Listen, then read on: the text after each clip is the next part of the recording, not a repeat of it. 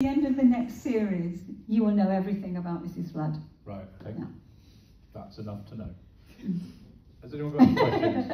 I knew was that she was a nosy neighbour. That was the only kind of missive I had, you know, that she was the sort of person that you always see in the street, knows everything, knows everybody's business, always stops for a chat, you know, very close to my heart. And and that was it. And they never took, well, Russell or nobody told me anything of what her journey would be, so I just went in and played the part, you know. And then he did, at the end of one reading, he said something to me, and I thought, where's this going? But he still wouldn't tell me. So it wasn't until the series you're about to see that about a third of the way in, after I finally got the scripts, I thought, oh, this is who she is. Can't tell you, of course. But yeah, so finally, yeah, I know where I come from. Yeah. And how have you found that with kind of, I mean, things are a lot more accessible now compared to maybe the EastEnders stories that were kept under wraps. Mm-hmm. You know, do you get the whole script, or do you just get your bit and it's top secret and it's on pages you can't duplicate and all that kind of stuff? Or? No, you do get the full script. They have to kind of do that, otherwise you don't know how your scene sits in the whole piece. Bless you, who sneezed? So you do get the full, but they deliver it to you as late as possible. Yeah, and you have to hand them all in at the end so they can be shredded. Yeah. So yeah, really, but I didn't mind. I kind of quite enjoyed the fact that that I was on a journey, and I wasn't being given too much information. So I played literally what was on the script, and worked with the directors who are really terrific.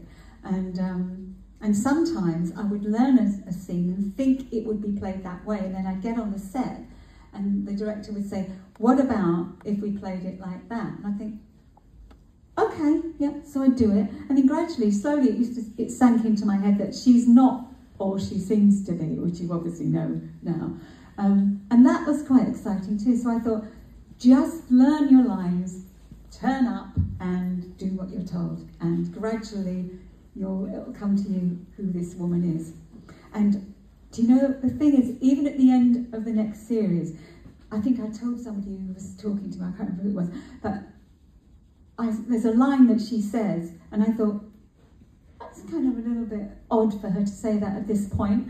So even at that point, she still has another twist or a turn. So you're not quite sure. You think she's one thing, but you don't know. She always keeps a few things in her pocket, you know? You never quite know where she's going. So I don't know. It must be great to play that kind of character. Yeah, yeah, and it's nice to create a bit of mystery. Okay, next question. I think it might be, yeah, because I wondered, I thought, what's this? I'm standing on a roof looking like a very aged Mary Poppins, you know, but I thought, yeah, okay, I'm game, you know. Beautiful coat, oh my God, beautiful. But, and I did think, odd, but what's happening here? But he never does anything without a reason. It looks like it's random. Do you remember the first episode was with the babies, the babies on that planet that were running the spaceship? And I remember I watched it and thought, what's this about? Where's this come from? When I started filming what you're going to see soon, I thought, I think I know what this is about. Everything's tied up. Everything's done for a reason. He's very clever. He's thinking ahead all the time, you know. And if it doesn't work, if something doesn't work, then he'll find a way to get around it. He'll write something that will circumvent that. He's very clever. So yeah, I do think it is a clue. Yeah. It wasn't to me, because I didn't have an idea. Well, I just knew I had a lovely coat. But now, talking to you now and having filmed, it definitely, I think, might be a clue. Yeah.